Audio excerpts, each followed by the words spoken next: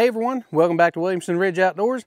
I am Paul and we are back here with our Big Bear BBC72 wood chipper. So if you've been following along, I did a preliminary video pretty much with this wood chipper and just had a pine tree sitting down over the hill and I needed to clean up a bunch of tree limbs and stuff with it, and it really made short work of those tree limbs. I went through and cut out a bunch of tree limbs out of my oak trees that are around in my front yard.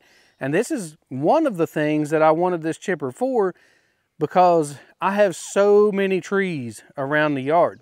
Now, do I need a chipper this big for just doing the trees around the yard? No, not really. I've got a little Harbor Freight chipper that actually does a good job as long as you're not going up to too big of a tree limb.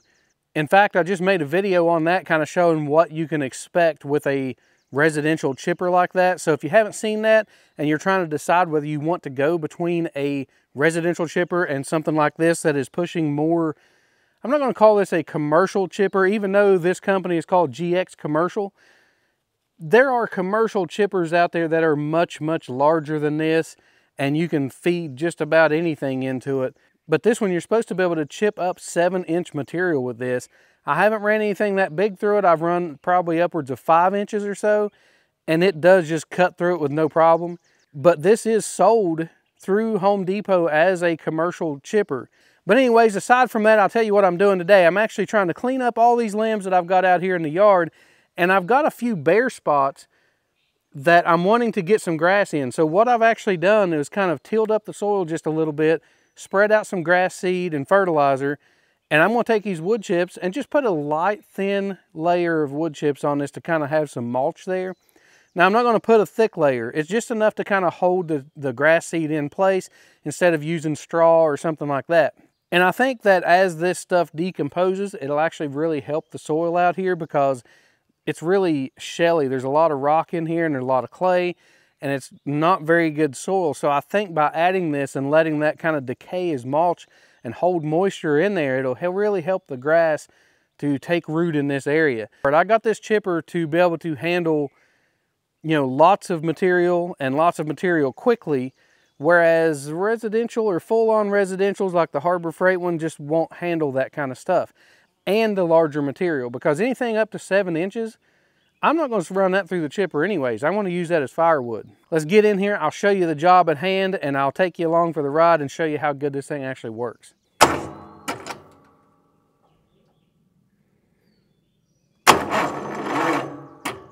So first lesson on this machine, make sure that you have all your debris from the previous day cleared out of your infeed, because if there's a chip or something in there, then your starter motor can't turn that drum in there if there's, you know, a piece of a stick or something, because it kind of fouls up. It's simple to get loose though. There's 2 latches on the other side. So there's 2 latches on this side. You pull the pins out. You pop the releases. And then the chute just opens up and you have access then to the drum to clear out any debris.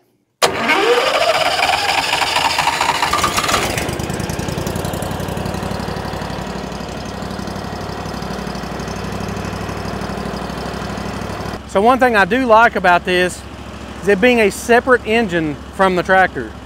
So I don't have to have the tractor running. I can pull it around with the tractor, park it where I want it. Also, I'm sitting on a pretty uneven ground here, and as far as front to back, then I can take the 3-point on the tractor and I can raise and lower the chipper in order to kind of level it out, and getting the engine and the fuel tank and everything kind of sitting there level instead of it being all pitched one direction or the other.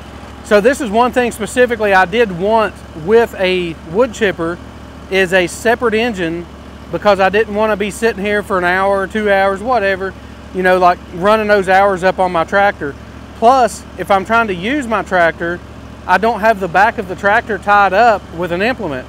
So if I'm, you know, needing to cut firewood and I'm chipping branches as I'm cutting firewood, I can leave the chipper sit there and take a load of firewood down to the house, leave the chipper there, and it's all powered as one unit. I don't have to worry about anything having to run off the tractor or hooking, unhooking, all that kind of stuff.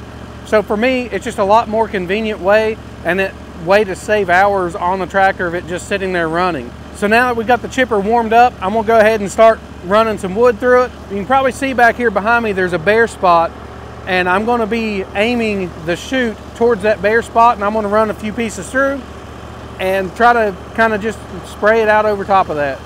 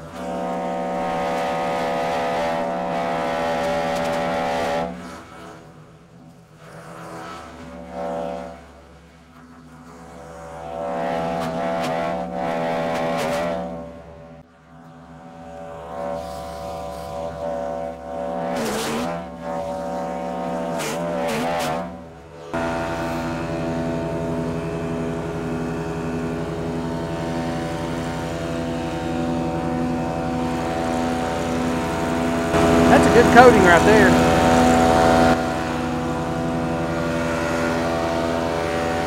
You see a little bit of ground still in between the wood chips, and then there's also some leaves on there to kind of help hold some moisture. I think that'll work good. I'm gonna go ahead and start moving down the hill though, because I'm done there, and the rest of it I'm just gonna spread out, you know, around the yard as I move down through here, because the whole yard really could use a little bit of mulch stuff to it.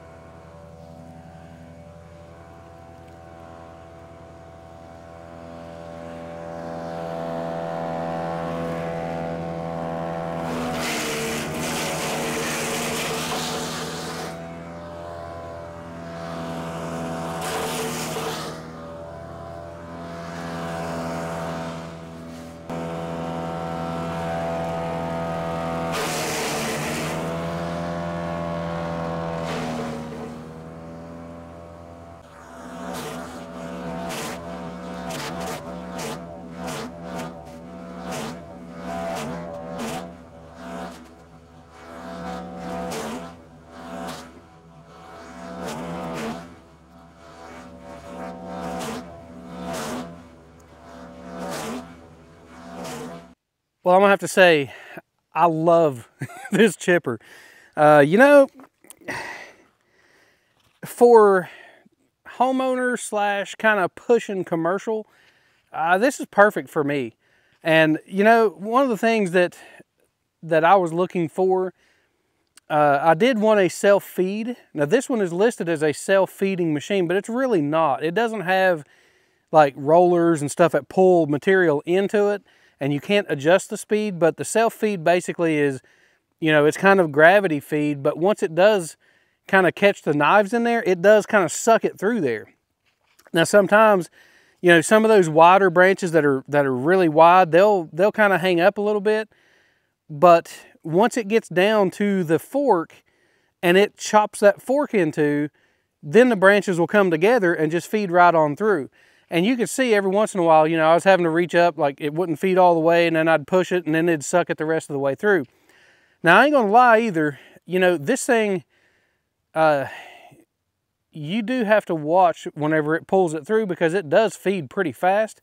But the trees that I am chipping branches on are some of the worst that it seems like that I've ever dealt with. Like these are pin oaks, and they have them little branches and stickers and stuff that hang off there, and they get tangled up and they grab you, and they're just really hard to deal with. I almost dislike it as much as I dislike a locust tree.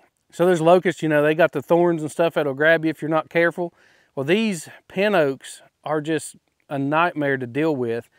So I mean, it'll whip you and it'll smack you. I've got smacked in the face several times. I had them, you know, kind of catch my clothes and, you know, yanking on me and stuff, and scrape my neck and stuff. But, you know, for the ease of use of the machine, like it's still as much or more than I was expecting, and is doing everything that I could ask out of it. Now, I haven't chipped anything real big. All the stuff that was here in the yard was only up to about 1.5 inches. But I've run out of time today, or at this moment. I've got to go out. I've got an appointment to be at. The next video on this chipper will be kind of pushing more towards, you know, those bigger limits. I've got some tree limbs that have come down, and some of them's big enough for firewood. So I'm going to cut off what is not good for firewood and then chip up the rest of it. And that's kind of what I was wanting to do with this. Anything that is not firewood size, instead of having piles of brush pushed over to the edge of the property, I want to chip it up. And who knows, I might even just start making a mulch pile, and, you know, that way I can go to that pile and scoop out of it and possibly use it around, you know, flower beds and that kind of stuff, and kind of utilize a bunch of this tree waste that I have from the firewood. And that just makes it, you know, that much less that you have that is waste. I also can mix it up in our manure piles for our horses and make some good mulch and stuff out of it. When you mix that up, it breaks down really fast and can make some really good fertilizer and stuff for gardens and all that. So I may do that, and who knows, I might even try to sell a little bit here and there. So, like I say, we're out of time, but make sure to follow along, and there's going to be plenty of projects coming for this chipper. We're going to keep an eye on the hours and stuff on it and see, you know, how much we actually use it, see how it holds up. This is, again, something that I bought, so I'm going to have it here for the next number of years, hopefully. It does have a 5-year warranty on it, and I'm pretty sure it's a parts and labor warranty, which is outstanding. You can't beat that. So thanks for checking out the video. If you have any questions or comments, leave them down in the comment section below. And until next time, I'll see you outdoors.